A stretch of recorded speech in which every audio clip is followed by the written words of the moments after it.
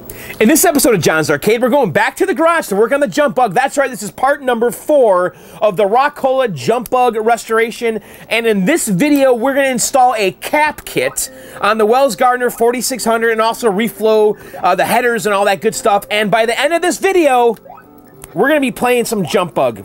I promise you. And then we're going to come back to the table and do some viewer mail. All right, guys, let's get on with the show.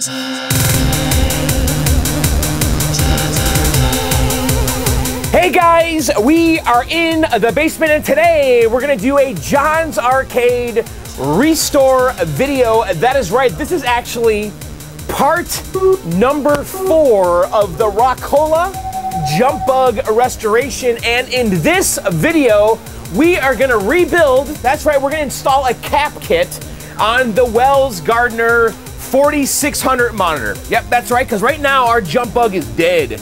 And that monitor is giving us all kinds of trouble. So in this video, we're gonna go to the garage, we're gonna cap it. We're gonna replace all the capacitors on the Wells Gardner 4600. We're gonna reflow all the solder on the headers and all that stuff. And then we're gonna plug it in, and my God, by the end of this video, I wanna be playing us some jump bug. That is the goal in this video. I wanna play jump bug today. So anyway, enough of that. Let's just go to the garage, let's get working on that jump bug. All right, guys, here's where the jump bug is, and let's quickly review, okay? Because in the last video, in the beginning of the video, the game was playing blind, okay? Our jump bug was playing blind, meaning on the monitor, on the screen, we had a green, like, picture of nothingness. But if we started a game, if we coined up the game, we could hear the game sounds, okay? The game was playing, but we couldn't see anything. And we didn't really know if it was a PCB issue or if it was a monitor issue. So in the last video, we hooked up a brand new HAP Vision Pro monitor, and bam, we saw a picture on the screen, and we knew right then we had a monitor issue, and the game board itself, the PCB, and the power supply we installed were all good. So in this video, I hope and pray to fix the original monitor, which is right here. This is a Wells Gardner 4600. This monitor is kind of old school. I've never worked on one of these before, so we're gonna be learning this together. And I'll show you guys one thing, because in the last video, we started working on this monitor and we discovered right away that it had a cracked neck board, okay, right here. And which sucks big time. This is actually pretty common. I've seen this a lot, like on G07s and 4600s. I guess the operators, when they're moving the games around or whatever, they bang into this thing and they crack it. So we did a neck board swap, because luckily I had a spare 4600 chassis on my shelf.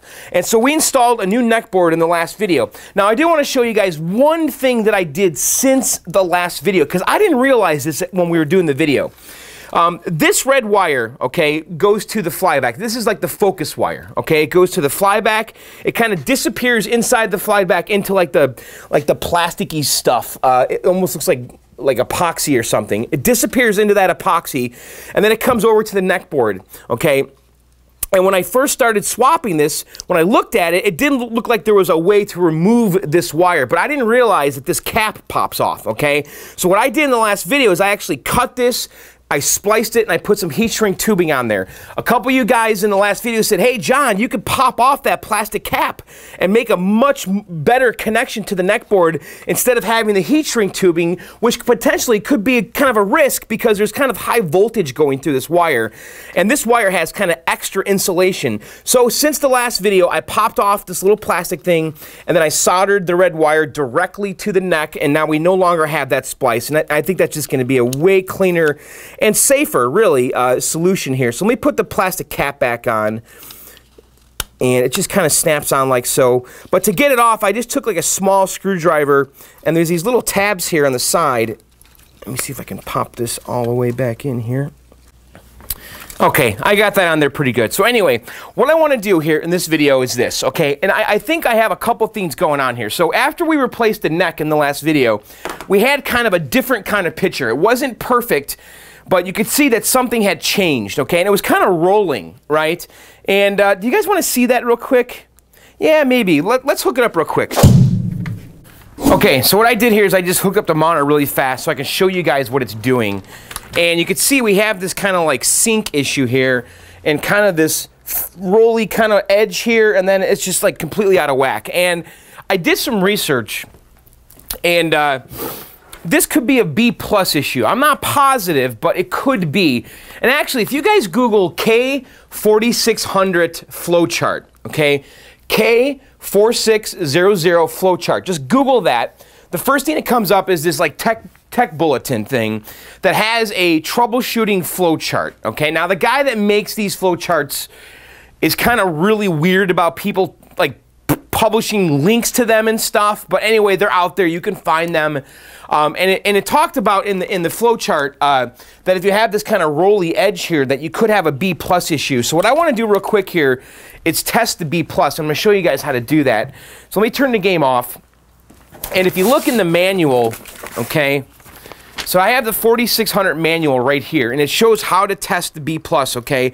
So it's they're calling it the plus 127 volt adjustment, okay? And there's a control there, variable resistor 501. It's adjusted at the factory.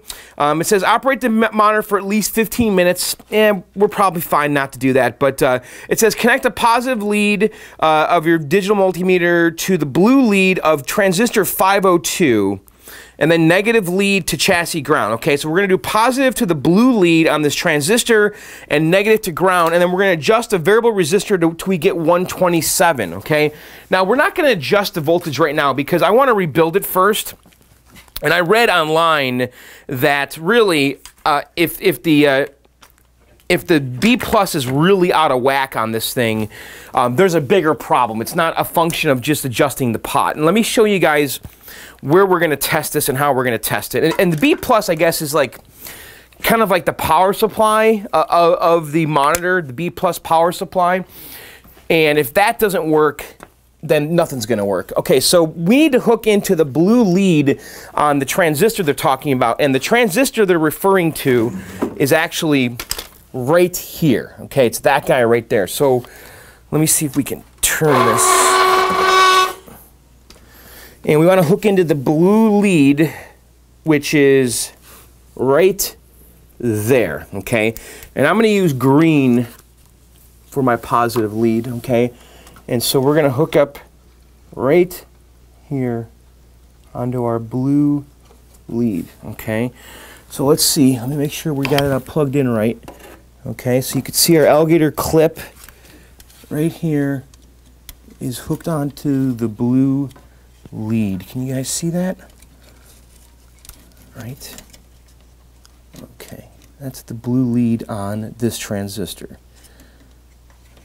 Okay, let's make sure it's not touching anything else. Okay, so there's that. And then we're going to hook up our black lead, our ground, just to the chassis on the monitor. Okay. And I really just want to do this just to see what's going on. And I've read that a lot of times if you have the B+ all whacked like this, doing a CAP kit and also reflowing solder typically will fix this. But I just kind of want to see what it's doing before we go any further. And where's my multimeter? Oh, it's back here. All right. Okay, so let's put black on, just right on the frame here. Okay, so we're going to put this on DC volts,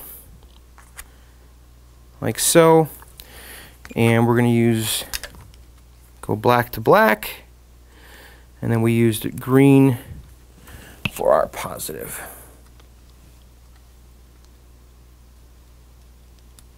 All right, so let's turn the game on. And we're going to let those wires hang down there. Just make sure nothing's touching anything. So, all right, let's turn it on and see what we get. I'm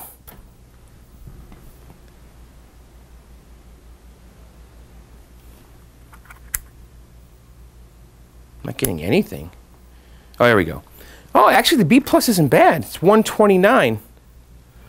And it's supposed to be 127. Interesting. Yeah, it's supposed to be 127, and right now it's 129. So it's really not off at all. Huh. Okay. Well, that's good to know.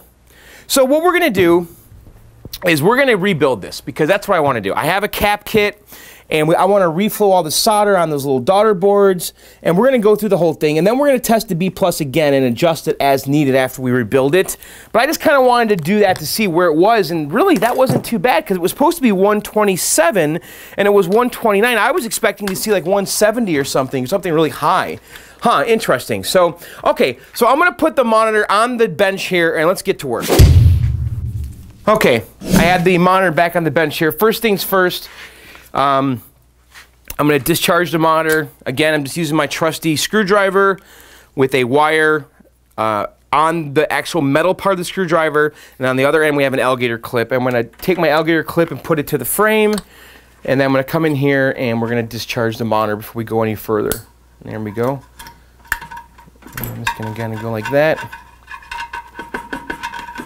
Okay, so we're all discharged.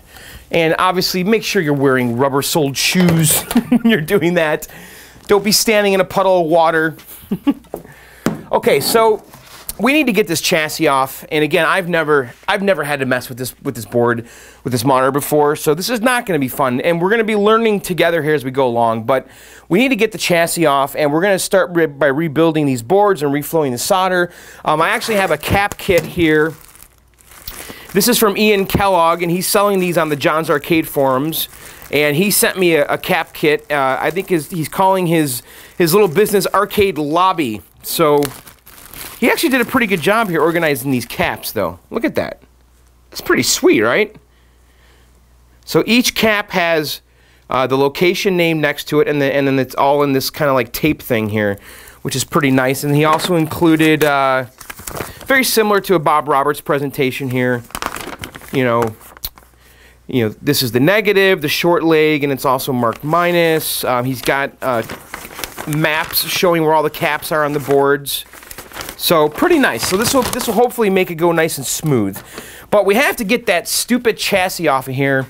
So what I'm going to do is I'm going to go ahead now and just lean this down on a little boogie board. And we've got 4 nuts on the bottom here. And as far as I can tell, this is the best way to get this board off of here. If you guys know another way, let me know. But let's take these 4 screws off.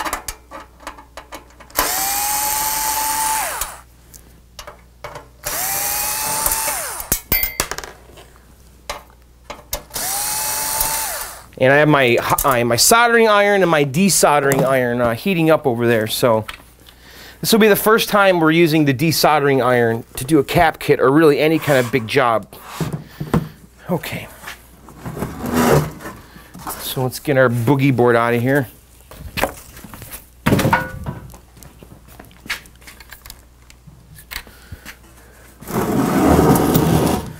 Okay, so here's the chassis itself. Let's remove the neck board. I'm just going to kind of wiggle this a little bit. And if you guys remember in the last video, the socket is cracked here. See that? So apparently when they broke the neck board, it snapped off this little plastic piece. But I've been able to just kind of put it on there, put it over it, so it's fine. Okay, so let's pull the chassis out here and let's see.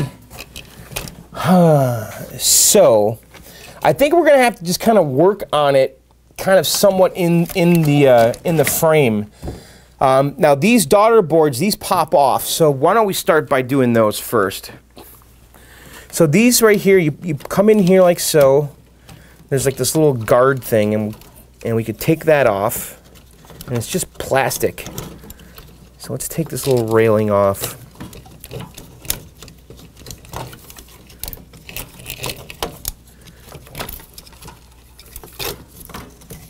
Oh, it's got a little zip strip on it. Let me get some side cutters here.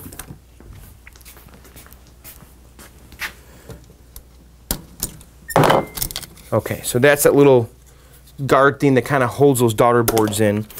Okay, and so we've got this guy right here, and it looks like that's keyed.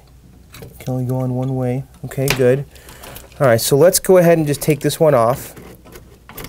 Okay, so there's one of the boards right there. We've got a couple caps on here. Okay, so we'll reflow all of this solder and also the solder on the chassis where this thing hooks up. So, and then we have another little daughter board right here. And let's kind of get that one off. Okay. This is the board I think that is giving us trouble, by the way. I suspect it's this board that's giving us all the trouble. And then we're going to reflow the solder on here too. So, all right, so we have those two boards off. And then we've got a bunch of caps that are on the main chassis, so that's going to be fun. Is there anything I can disconnect? I can disconnect this. I should take a photo though, because this looks like the degaussing wire right here, and it's in the left two. There's 3 pins here, and looks like go like that. Let me just take a quick photo, just in case I need it later. It's always a good idea to take photos while you're working on this stuff.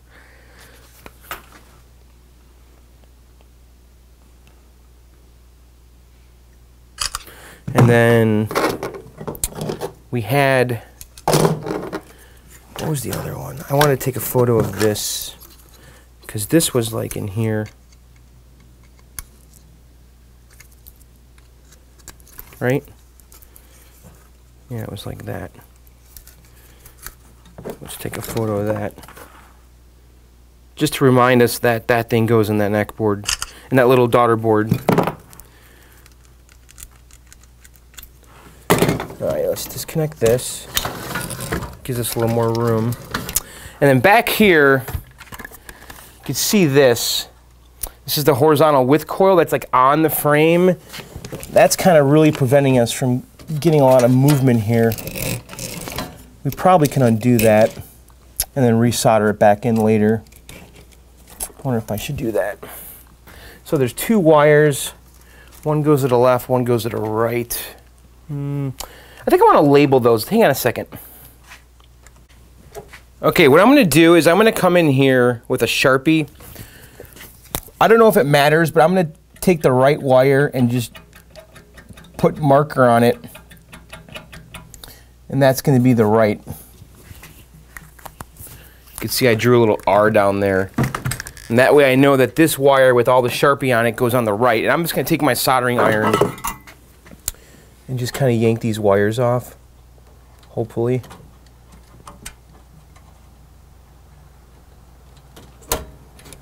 There's one.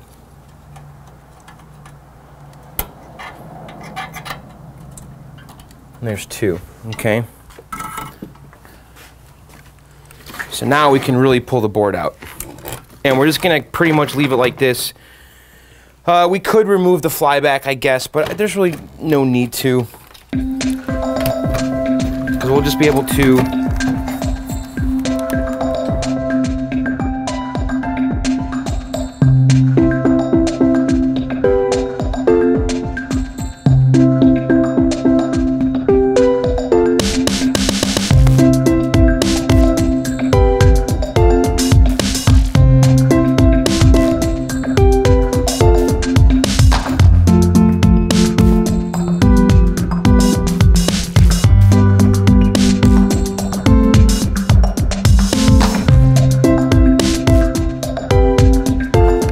Okay, I went ahead there and reflowed all the header pins here on these little headers that the daughter cards plug into. So now I'm just gonna and by the way, we're gonna have to reflow them also on the daughter cards themselves, but we'll do those when we get to those. So right now, I wanna go through here and replace all the capacitors on the main board, and I have Ian's little cap map here, and it looks like there's only like 9 of them. There's like 1, 2, 3, 4, 5, 6, 7, 8.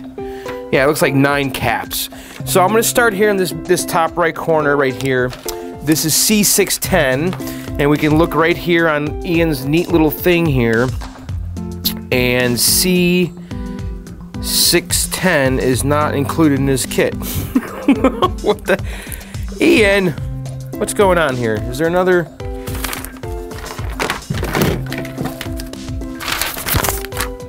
Huh, okay. Well, Ian, it says C610, but you don't seem to include it in your kit. 608, maybe that's a typo. I think it is. Yeah, it is. There's no 608. So this is probably 608 right here. Yeah, it is. Okay, it's C608. So there's a typo on his little thing. No big deal. All right, so we're gonna come in here, remove this cap, and we're gonna use our new toy. Are you guys excited? Because if you guys remember, we picked up this, the Hakko FR300. And we're gonna try it for the first time in a real world cap kit. So it's this guy right here. And it looks like it's these two leads right here. Now I'm gonna tell you guys something. Since I tested it, I picked up one of these. We're gonna try this. This is a flux pen, okay? And I think it's a much neater way of applying flux on a board. And it's funny, actually, when I did my unboxing video on the Hakko FR300 desoldering tool, Hakko, they actually retweeted my video and stuff, and they said to me, hey, if you have any questions, just let us know. And some of you guys said that I should be using flux with this, and I asked them, I said, do I need to use flux? And they said, no, it's not mandatory, but it will help. But it's not required by any means. So I thought though for this, maybe we'll try the flux pen because it seems like a really nice, easy way to apply flux. I bought this on Amazon. It was like 10 bucks. All right, so let's come in here and let's see what happens. And by the way, with this tool, you're not supposed to go all the way down. You're supposed to kind of stay above and just kind of wiggle a little bit, which I wasn't really doing when I first did my unboxing, okay? But I really don't want to go all the way down to the board because that's when you lift the traces up, okay? And let's see here. And I'm not applying any new solder. I wonder if I should. Yeah, I think I should apply a little bit of new solder here before we do this. I just think it's going to be a lot easier. And normally when I desolder, I always add new solder. It's kind of how I roll. It just really helps to heat up that old solder and mix it up with some new solder. It makes the desoldering that much better. All right, so let's kind of come in here and you guys can see how this works. I don't want to really go all the way down because I don't want to lift that trace. All right, as soon as I'm just kind of waiting. There. Oh yeah, that's perfect. And as soon as I see that solder just kind of melt, I'm not going all the way down here. There we go.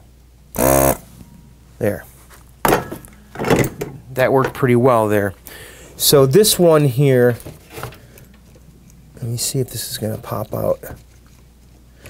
This one, the leg's a little bent. I could tell that we still have some solder on it. Let's kind of come back in here.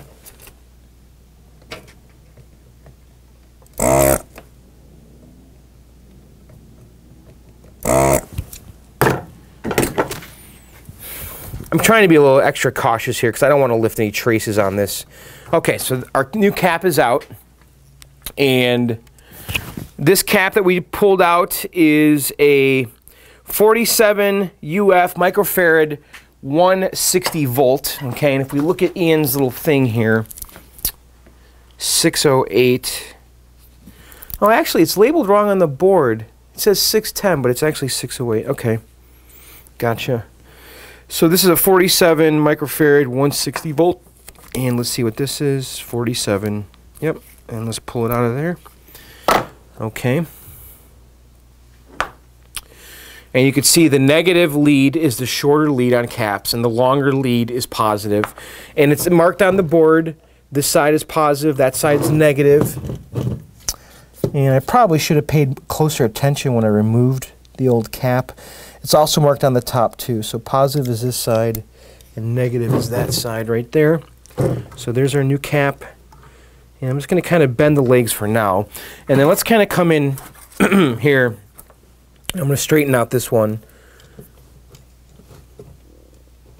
I'm just going to kind of come in,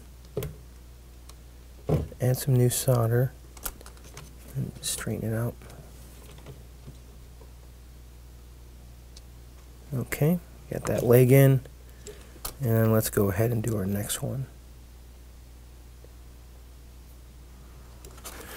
Okay, so we have our cap end there at C608. So what I'm going to do now, I'm not going to trim the leads off yet either. I'm just going to leave them on here. I like to do that at the end. This way, this kind of tells me that I already did that cap, and because the leads are sticking out, so I usually do that at the very end. So, excuse me. So I'm going to go through now and just replace the rest of them on here just like that one, and I'll be right back. Okay, I'm back. So I've done like the first 4 here, and I wanted to do one with you guys together here because what I'm discovering is this desoldering tool freaking rules, man, because the caps are just falling off. And what I'm finding out, though, is that the easiest way to do it isn't to use the flux pen at all. I'm just adding a little bit of new solder, okay, to the old, which is what I normally would have done anyway if I was using my solder put. So just add a little bit of new solder, and then I come in with my gun, with my Hacko, and where was that? That was this one right here. I just kind of come in here, and just like that, just kind of stay up high, and then the cap just falls right off. I mean, look at that. Yeah, this thing frickin' rules, man. So, anyway, all right, I'm gonna keep going. Okay, guys, I have all the caps replaced on the main board here. And I just went through one by one by one. I paid attention to the value of the cap I removed. I made sure the cap that I put back in was the same microfarad value, okay? The voltage can be higher, and it typically is in these cap kits, but the microfarad value needs to be the same. Meaning, if you look at the cap here, so I pulled this one out, and this one says 10 UF. You see that? 10 microfarad, 160 volts, okay? I pulled that one out. Ian's kit, maybe it came with a 10 UF, 250 volts. That's okay. The voltage rating can be higher, but the microfarad value, which is that UF number, needs to be the same when you're replacing it. Okay, so anyway, I have all the caps on the main board replaced. I have not cut off the leads yet because I want to double check my work. I want to make sure my polarity is okay, because we don't want to put them in backwards, and and if we did put one in backwards, we want to discover it now, not later, okay? So I'm going to go through each one, and yes, this was kind of a joke on one of my older videos because I went through and I checked the caps, and I kept saying, this one is incorrect, this one is incorrect, this one is incorrect, meaning it was wrong. No, it's inserted correct. So, but anyway, if I look here, I can see that negative is on this side, positive is on that side, okay? So this cap here, negative's right here, negative on the board. So this one is inserted correctly. So this one, positive over here, negatives over here. This one's inserted correctly. This one is inserted correctly. Negatives on that side, inserted correctly. Positives on that side, that one is inserted correctly. I can see that's positive. That one is inserted correctly. Positive should be on this side. That one's good. Negative should be on that side. That one is inserted correctly. And this one right here, positive should be on that side. That one is inserted correctly. So they're all inserted correctly. So we can go ahead now and trim the leads off. And I'm going to get my side cutters here. And let's just kind of come in here, and I'm going to cut these. I don't want to cut the solder. I want to cut just above the solder, okay? And I'm going to go ahead and just cut all of those leads down. And again, just cutting just above the solder. So I'm going to go ahead and cut the rest of these, and I'll be right back.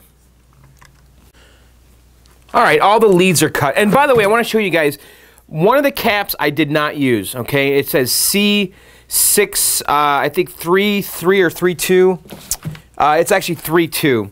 It's included in Ian's kit, but it's actually not populated on this board, okay? So there's different revisions and models and versions of these boards from the factory, and this one from the factory did not have a cap populated at C632, so I'm not going to use that cap, okay? Now, all of the caps that were on the main chassis were 600 numbers, okay? And then we have these 500 numbers right here. 501, 503, and 551. And I looked, and they're actually on this little daughter board over here. Okay, this is like the power board. So we're going to have to disconnect that board. And this is another one of those socketed boards. So I'm going to try to come in here with my screwdriver. And there's 2 screws holding this thing in, and it's also socketed. So I'm going to come in here and just pull these screws off. And it looks like there might be a zip strip too holding it down. And this little board has a bunch of caps on it. And this is the board too that has the B+ adjustment pot on it. So let's see if we can get this out. There's actually a little zip strip on the back here. So let's go ahead and cut this off.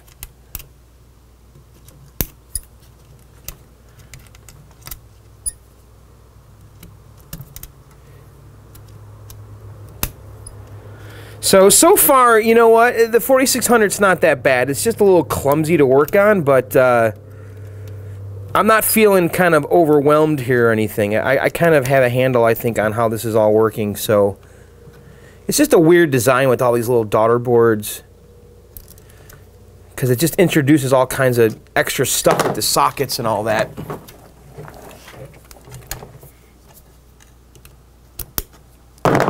Okay, so let's see if this little board will come off now. I already reflowed the are there wires going to this thing? Hang on here. Maybe I can't pull that board off very easily. So there are some wires. No, there's no wires going to. Is there? Let's see. So I got the board off. Let's see if you guys can see what's going on here. Alright, so here's the little board. And it's just got 3 caps on it. I've already reflowed the headers on the bottom. And I should also reflow these 2. And we've got 3 caps. Actually, it looks like 2. 1 and 2. So it's 501. Let's look at the little cheat sheet here. So the power PCB, it's 501 and 503, and then 551 has an asterisk in it. And again, it says on his sheet, now all capacitors will be used depending on your chassis. These will be marked with an asterisk. So 501 and 503 look like the 2 caps we need to replace on here. And it would have been also 551, which I don't think... No, I have a spot for it, but it's not populated right there. All right, so I'm going to go ahead and just quickly replace 501 and 503. And I'm totally digging the desoldering iron, guys. It is awesome. It works so incredibly well. I can't even tell you how well it works. All right, so 501's right here. This is going to be a little tricky here. All right. So let's kind of come in here and do this together. And it doesn't take much here. Okay. All right, this one is being a little stubborn here because the legs were bent. And I'm just going to kind of come in here with my soldering iron. Just kind of break them free like so. Okay, so this is 501. And okay, so 501 is a 10 microfarad, 160 volts. If you guys can see there. Get some focus going here. 10 UF, 10 microfarad, 160 volt. And let's look in Ian's kit here. And 501 is right here. And it's a 10 microfarad, 250. Okay. So you can see the microfarad value is the same, but the voltage value is not. It's higher. So it's a higher rated part. That's fine. But the microfarad value needs to be the same. 10 UF, 250 volts. Alright, so let's go ahead and put this guy in.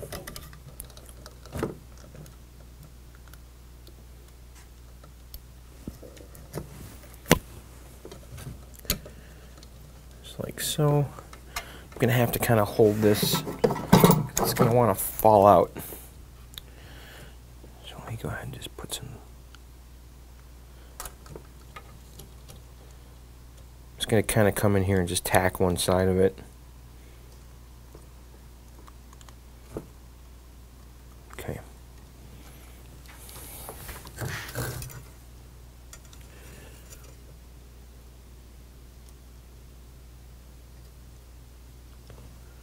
Okay.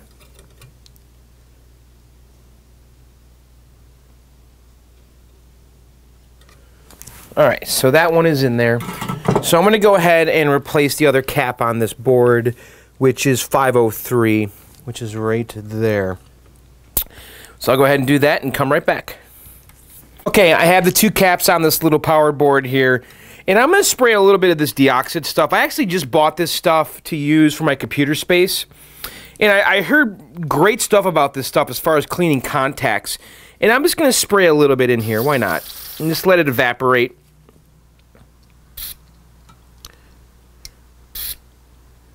And it's just like a little contact cleaner. And I'm going to go ahead and just spray some in each hole. And I'm going to let this sit for a good 5 minutes now and just let it all evaporate. And then we'll put it back together. So I'll be right back. So it's all dry. I'm going to go ahead now and just put this guy back in here. And just carefully plug this into the socket.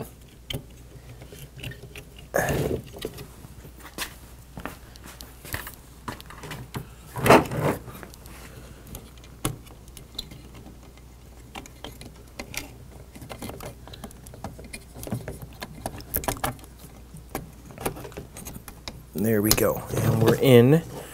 And I'll go ahead and throw those screws back in there. And we're pretty much now done with the main PCB. So now we need to do those little daughter boards, which I don't think is going to be too bad, I hope. And then we're almost done, and then cross all of our fingers, guys, that we actually fix this, because I have no idea what's going to happen. I think the odds are somewhat in our favor. Who knows? We'll find out. And if it doesn't fix it, well, we'll just figure out what's going on.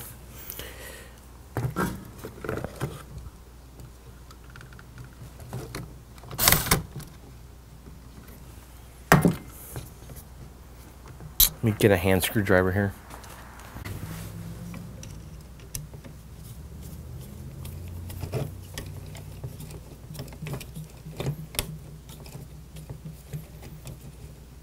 Okay, so we're done.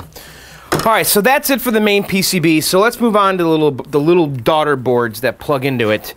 And let's kind of just put this to the side now. Okay, so let's do this board first, okay? And this is the interface PCB. And this one only has two caps, C201 and 202. It does say on Ian's kit that sometimes 202 will not be populated. It is populated on mine, though. So we've got these two caps right here. I also want to reflow all of these header pins, okay? And especially these ones right here. And we'll probably clean these too with a little bit of that deoxit, because this is what plugs into the main PCB. So let me go ahead and we'll just do this cap here together. Now this board, positive and negative is not labeled on the bottom, so we need to be careful here. In fact, I'm going to take my Sharpie just to be safe, and I'm gonna go ahead and put negative right there, and then put negative over here, just so we don't have to worry about it too much. I'll do the same on the bottom too, just to be safe. And it looks like it's... Yeah, so this board's not labeled at all, so we got to be super careful here. All right, so let's go ahead here and let's get that cap first. And we'll just do this one together, and I'll do the other one alone. So I'm going to come in and just kind of add some new solder.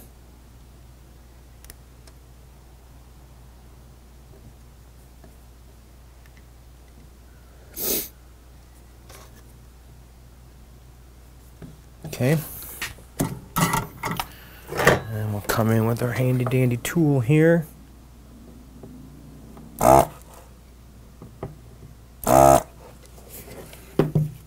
Alright, so there's our cap. And this one here is 1000 UF and says 16 volts DC.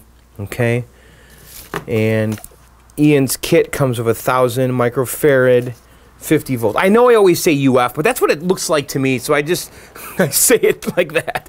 Yes, I know it's supposed to be saying microfarad. All right, so let's compare again. 1000 UF, 1000 microfarad, and original was 16 volts. This one is 50, so it is an upgrade. And we labeled our negative on this side, just like so. So that's a big chunky cap compared to the original. So let's come in here and just hit this with some solder.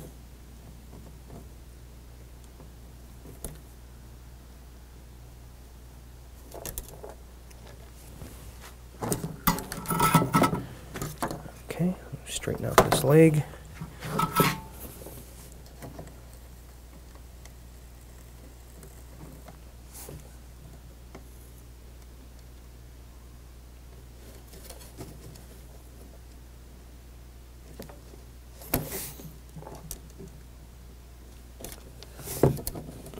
Don't like how that's going on there. Okay, and I kind of melted my little pot there. Oh well. Okay, so we've got that guy in. I'm gonna go ahead and do this one, and then I'll be right back.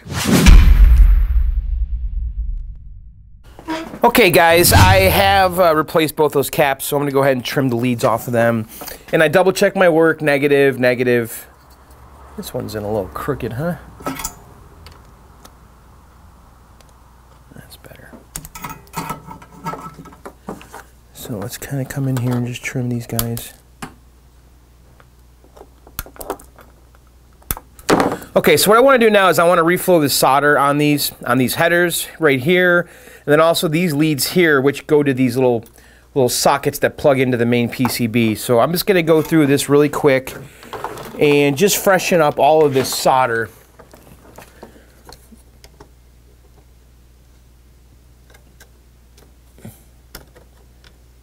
Just to be safe.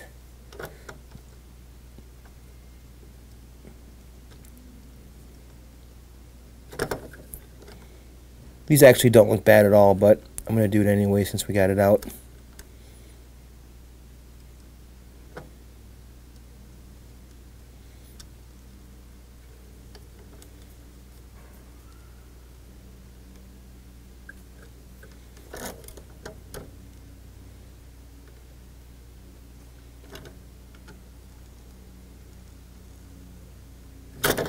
Okay, and I'll do these headers, and then I'll do those, and I'll be right back. Okay, I reflowed all the headers here, also these ones here that connect to these little connectors that go onto the chassis, and I'm going to also hit these with a little bit of the deoxit.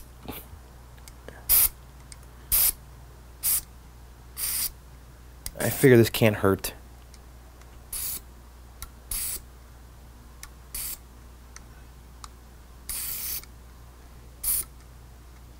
Okay, so now we have one board left to do, and that is the XY PCB, which is this guy right here.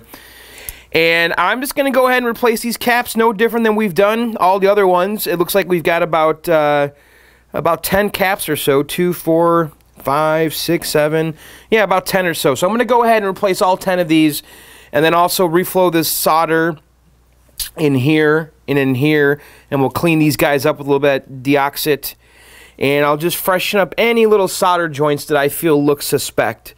Overall, it doesn't look too bad, but I'm just going to go ahead here and probably touch up a bunch of this stuff. So, okay, I'm going to go ahead now and replace all of these capacitors.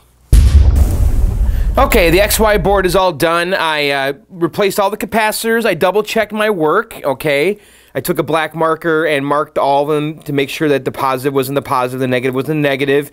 I came on the back here. I reflowed all of these headers these pins. It wasn't really necessary. They looked actually pretty good. And I sprayed a little bit of that deoxit in here. So I'm now ready to start putting this thing back together. I've already started, actually. You can see back here, I just soldered those 2 wires for the horizontal coil there. And those are on. That was actually a little tricky to get on there. And I have the degauss coil wires plugged in here. And we're pretty much ready now to just start plugging this all back together. I think what I want to do now is put the daughter boards back in and put that little clip in there before we push this all the way back. And so this guy here, I believe, goes right here. You can only put these in one way. So we're going to just come in here and put them in the socket, the little headers. And it just plugs in.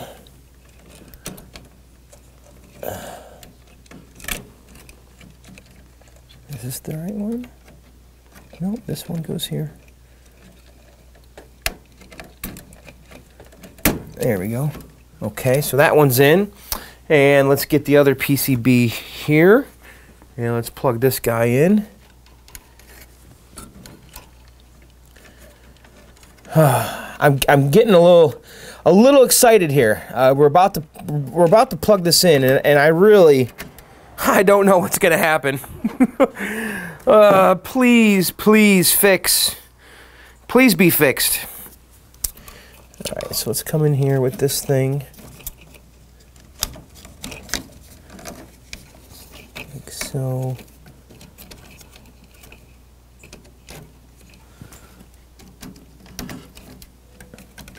Okay, so that's all back together.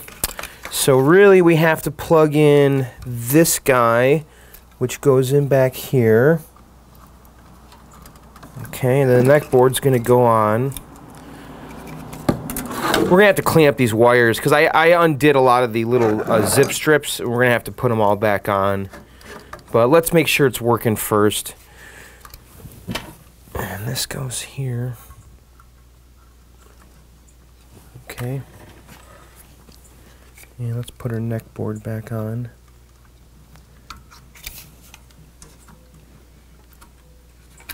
Okay. Alright, so I think that's about it. We got to put the anode back on. We got to screw this thing back to the frame, which I'm going to do right now. But that's really it. So let me get my little boogie board here, and then I'll screw that down, and then we'll put the anode on, and then check it in the back of the game. Okay, I have the thing all screwed to the frame. I'm going to come in now and put the anode on, and I'm just going to make sure there's no charge in the tube still. I'm just going to come in with my little discharging tool, and there was a little bit of a snap there. So let's put the anode in.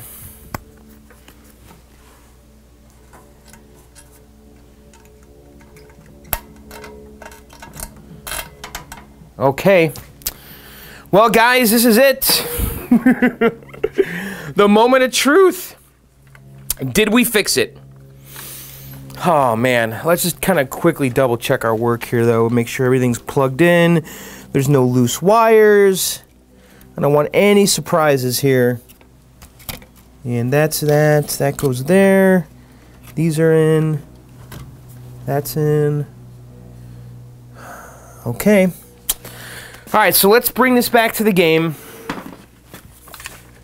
And let's cross every finger we have.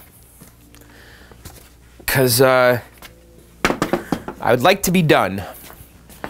Alright, so let me bring the monitor over here.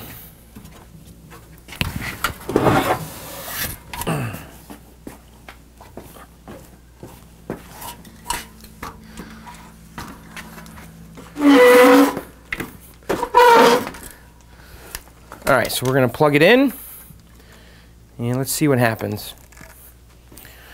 So the cabinet the game's off, so let's plug in our power.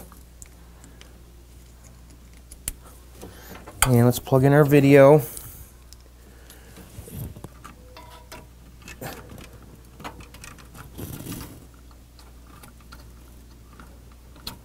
Alright guys, this is it. Make sure these daughter cards are all down all the way. Okay, here we go.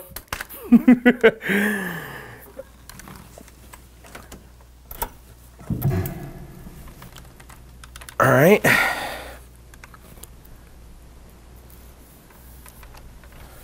Please be fixed.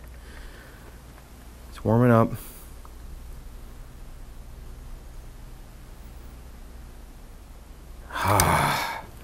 It's still rolling. It's exactly the same as it was before. No change. Son of a gun.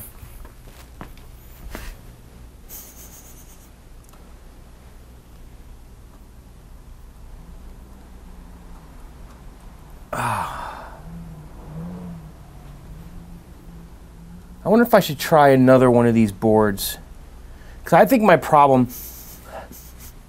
Nice burning smell right now. I think the problem is on this one board. What did that do?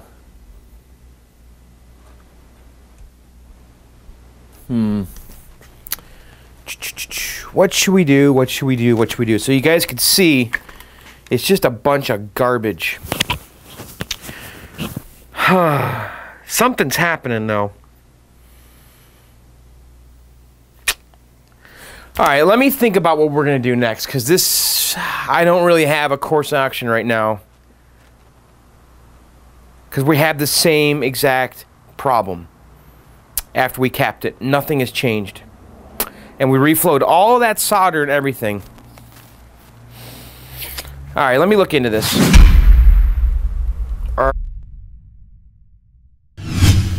Okay, guys, I'm back. I actually just went on Google and like searched like K4600 scrambled screen. I actually came across an article on Bob Roberts' website talking about an adjustment on the 4600 monitor that I was overlooking. And there is a pot, I think it's a horizontal frequency pot. And as you guys can see, yes, look at the picture. So there is a pot on the board down here, and I have my little width coil, my little plastic screwdriver in it right now.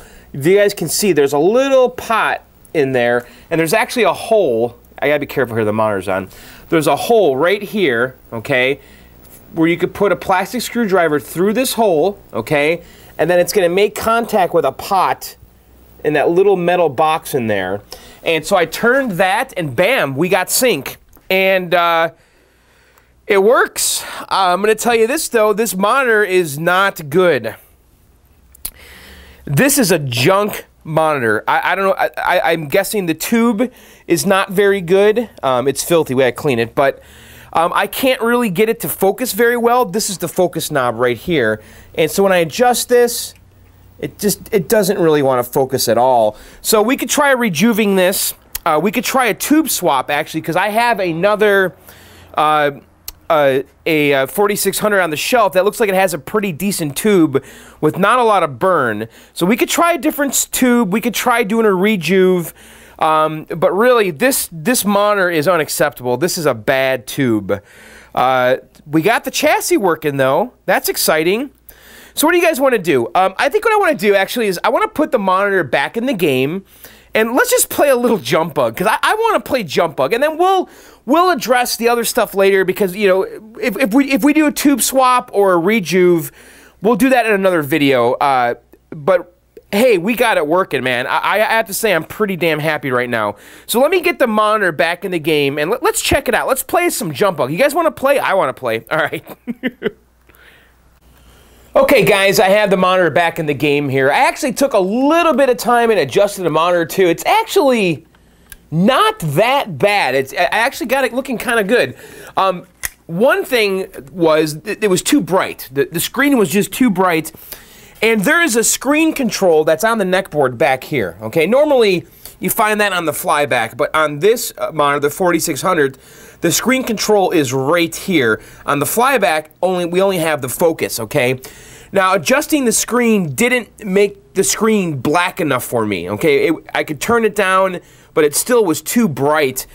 So down here on this board, there is a little pot in the back. Can you guys see that? And that's the black level control. And that's really how you should adjust the brightness kind of on this monitor, and it's right there in a really bad spot. I actually turned the game off to adjust it because I just didn't trust myself to put my hand in there. So I don't really see any other way to adjust that while the game is on without really touching stuff. So anyway, yeah, it's looking okay. You know, it's not perfect. It's not amazing, but it's good enough right now. And I might rejuve this tube. We'll see. But honestly, it's not bad. So why don't we play a game? You guys want to see what Jump Bug's all about? I'm going to turn the lights off in here. It's kind of a quirky little weird game. So we have a 8-way joystick, okay? Right here. This is a Wicco, and this thing is really loose. I think it needs a new grommet. I think I have a spare grommet too. We'll see. But it has an 8-way joystick and then a fire button, and that's it. And then a 1- and 2-player start. So let's go ahead and try this game. It's actually a really neat game. There's a lot to this game, actually, too. Look at all the different levels. You have city, plain, volcanoes, a pyramid, volcano, sea, sky, and finish. So there's many, many, many different levels, and I don't know if we're going to get through all of them right now, but let's see. Let me go ahead and coin up. Okay, it says push 1-player button.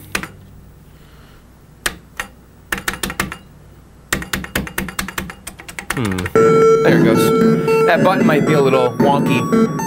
Alright, so we're this little Volkswagen Bug here, and this is the first level, and we're just trying to get the money here.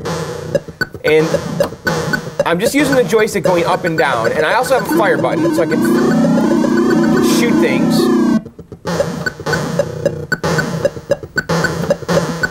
And I'm just kind of jumping from money to money to money to money, and then trying to avoid stuff. Like that little Joker dude just killed me.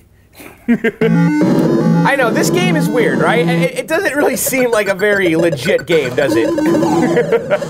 That's why I like it, I think, because it is weird.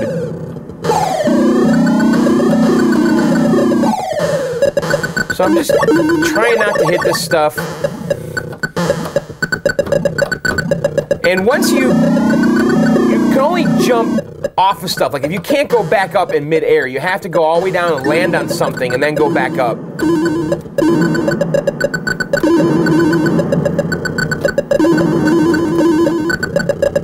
Oh, I guess you can't hit that rock?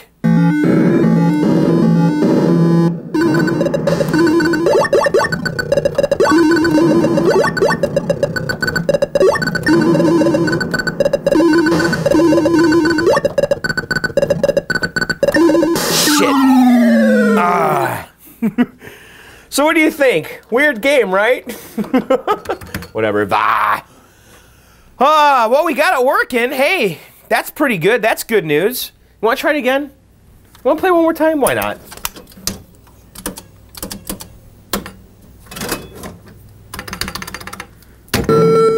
That button's a little wonky. We'll have to clean up the control panel and stuff. I'm pretty jazzed that this is working, though.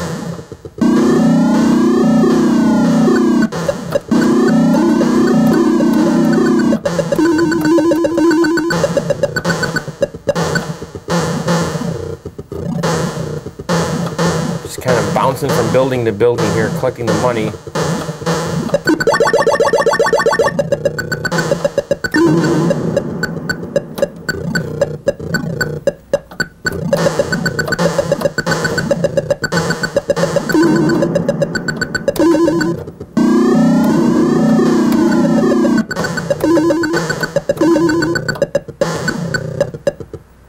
All right, so now we're like in the second area. I never understood what that Joker thing means. Shit. Skull got me.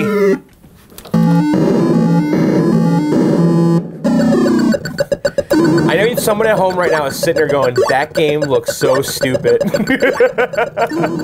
It does. I guess why I like it, because it's just so weird.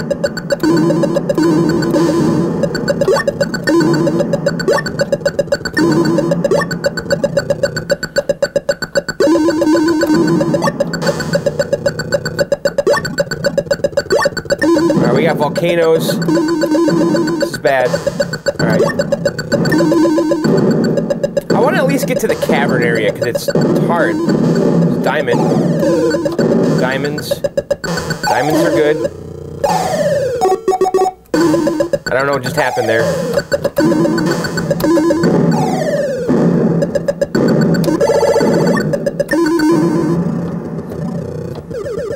All right, now we're going like into the cavern area. This is where it gets kind of cool. Now we're going down. Ah! It's cool, right? I mean, come on. Now we gotta figure out how the hell to get the hell out of here. I don't know what's happening right now. Skeletons just killed me. Alright, we gotta get out of here now. Where do I go? So it looks like once you jump on the money, now we gotta get out. We're gonna go up. Ah, so you can't go back on the money after you land on it because it turns into the skulls. Anyway, you guys get the idea. What do you think? Was it worth all the effort? I gotta tell you, I'm pretty jazzed because I felt pretty defeated earlier today. After we did that cap kit and when we plugged it in, I really felt defeated. I'm like, oh my God. But yeah, it was a simple adjustment, really. And it's funny because that's probably all that was wrong with the monitor in the beginning. Because in the beginning, after we replaced the neck board, we were getting that same rolling screen, and it was that same horizontal frequency thing. So whatever.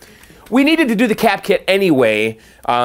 So we did it, and the monitor, it looks okay. I'm going to spend a little more time adjusting it. I might rejuve it. Maybe we'll do that in the next video. I'm not sure. We got to clean this game up really, really well. We have a lot to do, really. The sides are just bad. So I need to look for some kind of white vertical grade laminate. I think that's what I want to do. I want to sand the sides smooth and then put some white laminate on that. And then we're going to spray paint all the blue, which is what they did originally. Very much like my buddy Sean did, Fetish Boy, with his jump bug restoration. So anyway, we got past a major hurdle today. The game is now working, which makes me very happy because I can now I can play it in the garage. So I don't know what we're going to do next in the next restore video. We really need to get going on that quantum because quantum is a high priority for me. I really want that in the basement. So anyway, okay, that's going to do it for the jump bug for this video. And why don't we go back down in the basement, do some viewer mail, hang out for a little bit longer. You guys want to hang out still? All right, let's go back down to the basement. Look at it. Look at it. Look at it. It's working. All right, guys, let's go. All right, guys, there you have it. That was part number 4 of the jump bug restoration. And my God, I'm a happy guy right now. I have to tell you, being able to play that game in the garage right now makes me all kinds of happy. So I am so relieved that we got that monitor working. It's not perfect, though. You know, the colors, it's not bad, though. You know, I think if I tweak it a little bit more, I think I can be pretty happy with that, actually. I might rejuve it, too. We'll see. We might do that in the next video. I'm not sure, but it's pretty close. It's a lot better than it was initially. At first, I was like, oh, my God, this thing's garbage. But after playing with it just a little bit, I have to say the picture's actually not bad at all. So, anyway, there you have it. I'm very happy that that thing's working. Honestly, I'm besides myself because I was freaking out thinking that we weren't going to be able to fix it because I've never worked on that monitor before. And I'm like, oh my God, I don't know what to do now. And it was just that stupid little pot. Anyway, all right, so I want to do some viewer mail. And by the way, if you guys want to participate in the viewer mail, you got to email them. You're going to email them to me at blkdog, the number 7, that's blackdog7@gmail.com, blkdog7@gmail.com. In the subject line, please put viewer mail. All right, let's go on. This one is from Johnny. It says, hello, John. I am new to the hobby. I know you constantly hear this, but you and your videos have been an inspiration to me. You got me into this hobby. Thanks, Johnny. I have a Neo Geo MVS 6-slot in the garage, and it is huge. It's my only working game. Here's my question. Can I even hook up a JPAC to an MVS 6-slot? I want to hook up a computer with MAME. Do I need a JAMA PCB to MVS cabinet adapter for the JPAC? I know the sound on JAMA is slightly different on the Neo Geo harness. I got the video part figured out with the 15K VGA, The sound is a different story. I want the speakers and headphone jacks to work on the cabinet to work. The exporting sound from the computer is giving me trouble. I've been thinking about housing this all under the control panel with a 2-in-1 JAMA switcher, so I switch between MAME and Neo Geo. Anyways, any help would be appreciated, Johnny. He also says, see you at BroFest 2015. He's driving 17 hours from Canada. And yes, by the way, we're having BroFest at Fun Spot. That's May 29th and 30th. Greg from Arcade Impossible is going to be there. Sean from Arcade Outsiders, of course, myself. My buddy Matt McCarthy from the Kill Screens is going to be there. We're having a tournament at Fun Spot the 29th and the 30th, so hopefully you guys can make it. But anyway, all right, so let me try to help you the best I can with your question, because you want to install a J-Pack into your Neo Geo. And as you found out, Neo Geo is not really MAME. It's a totally different flavor of of JAMA. It's not JAMA. It's a totally different flavor of JAMA, and they actually make an adapter that you can get at JAMAboards.com, and it's the JAMA PCB to Neo Geo MVS cabinet adapter. And really, you're going to have to get that if you want to plug a J-Pack in. You're going to have to get an adapter like this.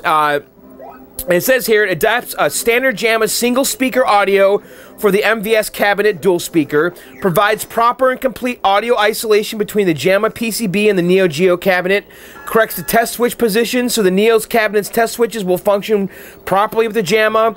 Available 2-channel audio input allows stereo producing JAMA PCBs to utilize the Neo Geo's dual speakers, optional test service configuration, simple design, mounting holes, blah, blah, blah. So, you should get that adapter. I think you should get this adapter and then plug your J-Pack into that, and then plug that into your Neo Geo. And that should kind of do what you want to do if you want to plug a MAME computer into your Neo Geo without hacking up the original harness. Now, you said sound is a different story. He wants the speakers and headphone jacks to work on the cabinet. So, the J-Pack is going to route the audio, but you have to give it amplified audio, okay? So what I did on my MAME cabinet upstairs, the Pac-Man, I hacked a PC computer speakers, and I ran those wires. I didn't use the actual speakers themselves. I took some self-powered PC speakers, okay? And it was, you know, left and right, okay? And the left one had the audio amp built into it with a you know, volume knob, right? And then the right speaker was like a dummy speaker that just had 2 wires going to it. And what I did was I cut the wires going to the dummies to the speaker without the power amp, and I ran those wires to the J-Pack, and then I used the other speaker as the amplifier, and then I went into Windows. It's kind of kludgy, but it worked. I went into Windows and I panned all of the audio to the right, because MAME, for the most part, is mono, right? So I panned all the audio to the right, so the left powered speaker wasn't being used, and it was sending all the audio amplified. Is this making sense? It was to this wires that went to the J-Pack. That's what I did. And that was just kind of a cheap, down and dirty way to kind of create an audio amp. Now, I don't know about putting a 2-in-1 JAMA switcher in there, though, to switch Neo Geo to the MAME, because that 2-in-1 JAMA switcher is not really going to jive or sync up with the Neo Geo default harness. So I'm not sure about that. Do you have to get another adapter that's like, because you get the one adapter that's JAMA to Neo Geo, do you also need to get a Neo Geo to JAMA adapter and then use all that stuff hooked up to the 2-in-1 JAMA switcher? I don't know, man. I'm not really positive about that, but I do think that if you got this, at least, you could hook up the PC, and then you could do the MAME stuff in there. But I'm not positive about the switching. Maybe someone knows and can make a comment and help him out. So, and I hope to see you at BroFest, bro. All right, so the next one here is from Damien. He says, hey John, my son and I love your show. I'm having an issue with my original upright Pac-Man. I bought it complete for 50 bucks at a yard sale. I plugged it in, I get a buzz sound and a blue screen. I watched your Pac-Man Cabaret episode backward and forwards and replaced the edge connector and fuse blocks. All new fuses are in. I plugged it back in and I have the same result. Do you have any idea what can be the issue? The neck board on the monitor is cracked and has jumper wires fixing it. Can it be this, or can I just have a bad board altogether? I'm dying to hear that waka. P.S. You are the reason I am in this hobby. Thank you for all the work you do. Well, thanks, Damien. So he sent me a photo of his Pac-Man. There it is. It's got your typical handwear. You know, for 50 bucks, man, you're ahead of the game. I mean, the PCB is 100 bucks, really. So you're doing all right. So, but Damien, you didn't tell me. Did you check the voltages? You got to do that first. You got to figure out if this thing is supplying, if it has the proper voltages. It has 5 volts. Because the Pac-Man PCB actually has the power supply built into it. Okay, this up here. Also, I want to ask you a question. Do you have the filter board installed? Because there was a filter board that came from the factory that was between the PCB and the harness. And if you have that, you got to get rid of that right away. Just remove that filter board. It's between the board and the harness. There's a little board in between. You don't need that. They installed that back in the day because people were afraid these games were going to interfere with radios and stuff. So make sure that board is gone. And then I need you to make sure you have the voltages. You need to get a multimeter. You need to check your voltages. You got to make sure. And they sell a power supply rebuild kit for this. Bob Roberts has it. You can rebuild the power supply section on the Pac-Man PCB. But really, you gotta make sure you have good voltages before we can have any other conversation. You know, you're asking if the neck board and the monitor could be the problem. Well, is the game playing blind? It sounds like someone fixed it. Just like, you know, we had the cracked neck board in the garage. I could have attempted to fix that, you know, but with jumper wires, which people do all the time. But I didn't have to do that because I had another board on hand. But I'm guessing that whoever did that probably did successfully fix it. And if you're not hearing the game playing blind, you know, meaning if you said the screen is like white, so can you hear the game noises? Can you coin up? Can you start a game? Sounds like you can't. So I think you need to check your voltages. Do that and then let me know what happens. All right, the next one here is from Mike Firmstone. It says, "Hey John, my name is Mike and I stumbled upon your videos and I must admit that I binge watched every Journey Restore video plus many others. Since watching your videos and being a huge gaming nerd, I also would like to start a vast collection of arcade games. I was wondering if you could answer me a few questions." All right, I get these questions all the time and I've addressed them many times here on Viewer Mail, but we're going to do it again, okay? Where should I look for arcade games? Which games are good for a beginner? Should I run a new and dedicated electric service just for games? Excuse me.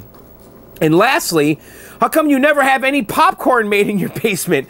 Thanks for taking the time to read this and keep up the great videos. Coin up, Mike Firmstone. All right, Mike. So let's go through your questions here. All right. So where he wants to start a collection. Okay. So where should he look for arcade games? Well, again, we've covered this many times, okay? So, the first thing you want to do is meet people locally to you. I say that a lot, but really, that's how you're going to get the good deals. That's how you're not going to have to work so hard to get these games. You got to make friends in this hobby, okay? A great place to start if you're in the U.S. is Clov, KLOV.com, okay? You can reach out to people there, see who's in your area, meet up with them, see their collection. They might have junk cabinets in the garage. You know, they might say, hey, you know, I got a collection of games. Come over and check it out. And they'll say, hey, you know, I got this project game. Would you be interested in it? You know, stuff like that, okay? You got to meet people, though, okay? Now, if you're not willing to meet people, well, then you got to go on Craigslist. You got to kind of make it your job, okay? And you have to look on Craigslist like every 5 minutes, every 10 minutes. You need to get an app. You need to get, like on Chrome, I have an alert that pops up every time something matches my search terms. If you go to the John's Arcade forums, I actually have my Craigslist search term there, okay? It's listed in the forum. I think it's in the General Arcade forum. It's the exact term that I use to search on Craigslist all the time, okay? Plug that into Craigslist, get a notifier in Chrome that pops up every time something matches, but you gotta make it your job. You have to be looking for these games all the time, okay? In the beginning, when I started in this hobby, that's what I was doing. I was meeting people, I was making friends, and I was on Craigslist every 5 minutes. And if there was a deal, this is the most important part. If a deal shows up on Craigslist, you email the guy, you don't be wishy-washy, you don't ask questions, you just say, I will be there tonight at 5 o'clock, I have a truck, I have a dolly, I can, you know, I'll be there to pick up the game. Just don't say anything. Just say, I'll come. I'm coming to get it. Tell me when. Give me your address. You got to do stuff like that. You got to be kind of aggressive because if you don't do that, the other guy, even though the other guy maybe didn't email the guy first, but his email is a lot more, you know, resistant to the guy. You know, there's less for him to think about. you know, he's going to respond to that guy. So just when you email people on Craigslist, just don't be wishy-washy. Just don't ask a lot of questions. If it's a killer deal and your gut says that this is a good deal, then you need to go for it. You need to get in the car and go to that guy's house. I mean, don't ask questions. I mean that. Because if you ask like 20 questions or say, can you send me more pictures? And then the next guy that emails him on Craigslist says, hey, I'll take the game. Give me your address. He's going to respond to that guy, not you. So anyway, so yes, meet people and Craigslist and eBay. You can get lucky on eBay. I've purchased games on eBay. I bought my Mario Brothers on eBay. Is that the only game I got on eBay? I think it is, actually. Yeah, I think it is. Mario Brothers. But I got the Whirlwind. That was actually on eBay, and I made a deal with the guy outside of eBay, but I found it on eBay. So eBay, you know, and is also a good resource, but it's hit or miss there because the prices kind of go up, up, up, up. He also says, which games are good for beginners? Well, I tell you, the Nintendo stuff is pretty reliable. It really is. Once you get that stuff working, it's pretty much very reliable. You know, you're still gonna have to deal with cap kits and power supplies, but once that stuff's running, it seems to last. You know, I've had very little trouble with my Nintendo stuff. So Nintendos are good, Ataris are good, a JAMA cabinet is good because you can swap boards out. Some of the newer games are a little easier to deal with because they use a more modern switching power supply, but a lot of the old games now have adapters, so there's really no good answer there, but I think Nintendos are very reliable, and I think the cabinets, are, if they're made out of plywood, tend to be not so hard to work on, and they're very light machines, too. He wants to know if he should run a new and dedicated electric service for the games. Well, that's up to you and how many games you plan on getting. You know, if you're gonna put 30 games in your basement, you're probably gonna want to run new electric. I did down here.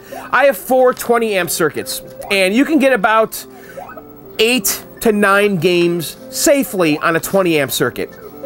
But if you're just going to have a couple games, you don't need to run dedicated. These games don't really draw that much power, honestly. They draw like a 1 amp or something like that, 1 to 1.5 amp. Like upstairs, I have 2 games just plugged into the wall. You know, I have the Miss Pac-Man and the Centipede. There's no special electricity for that.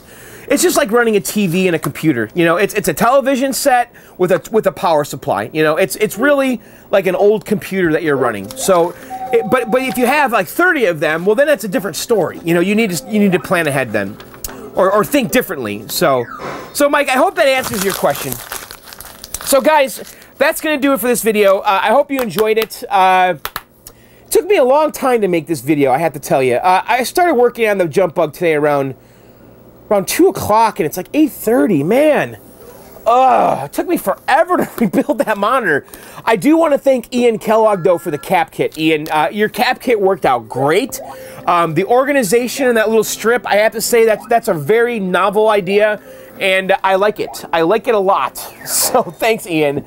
And so if you guys want to, you know, if you want to pick up some cap kits from Ian, go to the John's Arcade forums at johnsarcade.com/forum. And also, if you've never joined the forum, you should, because that is a great place to meet people. And there's a little bit of swapping going on for sales stuff. Not like Clove, but a little bit. So if you're afraid to join Clove, maybe join the John's Arcade forum and see, maybe you'll get lucky and there's be some local guys there, you know. But Ian, thanks again for the cap kit. And if you guys want to buy Ian's cap kits, go down the John's Arcade forum and look him up. I think he only charges like $5 for those cap kits. Really cheap. He also sent me a 20 EZ cap kit that we're going to be doing soon. But yeah, it took me forever today. But that desoldering iron, that thing was money, man. I feel like I really have a good grasp on how to use that. I was adding solder, basically. And then whoop, and then just sucking it right up. I didn't really feel the need at all to add any flux.